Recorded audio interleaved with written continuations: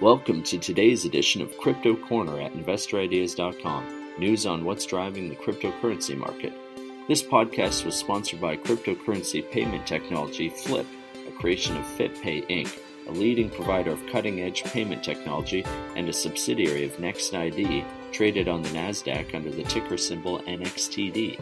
NextID is a provider of healthcare devices as well as payment credential management and authentication platform services. Learn more about how to order Flip at fliptopay.com.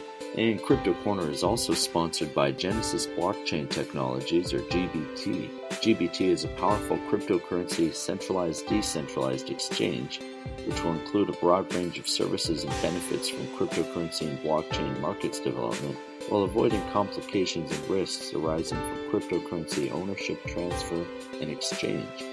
You can download the Genesis Exchange and Wallet app at Google Play and on the Apple App Store. Learn more at www.mygenesis.io.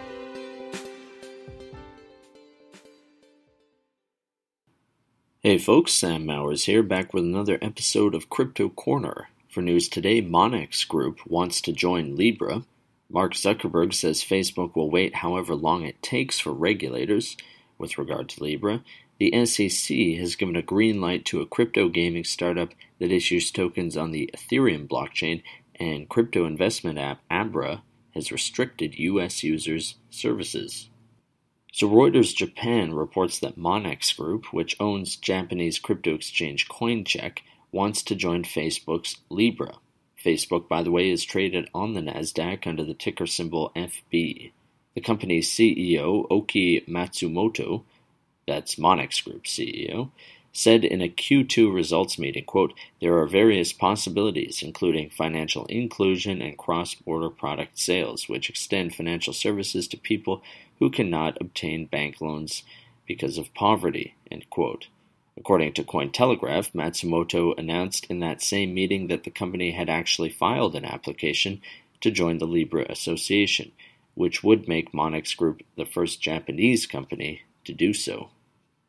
Meanwhile, in a Q2 results conference call, Mark Zuckerberg himself addressed the regulatory uncertainty surrounding Libra. Zuckerberg, who is, of course, the CEO of Facebook, explained that the company will be patient with regulators. Quote, "Facebook, from a few years ago, would have probably just showed up and tried to release a product on our own.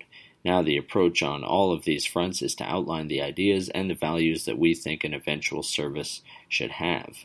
We've opened a period of however long it takes to address regulators and different experts and constituents' questions about this and then figure out what the best way to move forward is," end quote.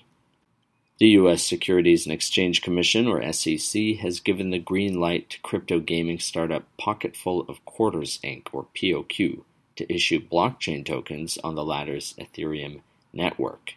POQ gamers earn tokens, which are called quarters, and are only used for gaming applications. Jonathan A. Ingram, the chief legal advisor of the SEC's FinHub division, wrote, quote, "Based on the facts presented, the division will not recommend enforcement action to the Commission if, in reliance on your opinion as counsel that the quarters are not securities, POQ offers and sells the quarters without registration under Section 5 of the Securities Act and does not register quarters as a class of equity securities under Section 12G of the Exchange Act. Capitalized terms have the same meanings as defined in your letter," end quote. And Abra, a crypto investment app, has announced the restriction of some services for U.S. customers in a blog post yesterday. In response to regulatory uncertainty in the crypto space, the company has implemented the following changes. 1. U.S. users will no longer be eligible to hold QTUM, BTG, EOS, OMG, or SNT after August 29, 2019, and after August 29, 2019, New York residents will only be able to hold Bitcoin, Ether, Litecoin, and Bitcoin Cash on Abra. That does it for today's Crypto Corner. If you would like to be a guest or sponsor for this podcast, contact InvestorIdeas.com.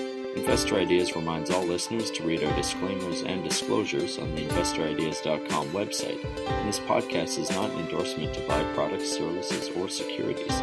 Investors are reminded all investment involves risk and possible loss of investment. To hear more InvestorIdeas.com podcasts, please visit InvestorIdeas.com/audio.